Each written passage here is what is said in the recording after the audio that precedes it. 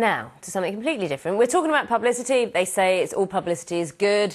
It's not the case, perhaps, of the Sri Lankan police force. It's in hot water over a public relations stunt aimed at encouraging people to breed sniffer dogs.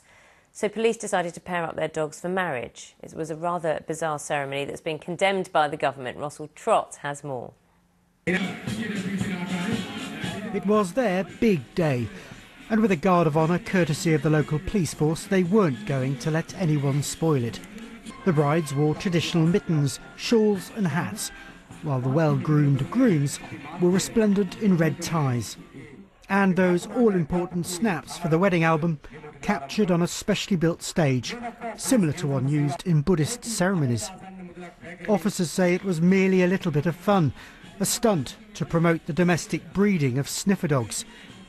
But now they've been forced to apologise, after hackles were raised in Sri Lankan government circles, accusing the police of devaluing traditional weddings in a devoutly Buddhist country.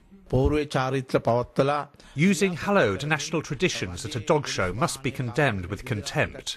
They have devalued the traditional wedding ritual.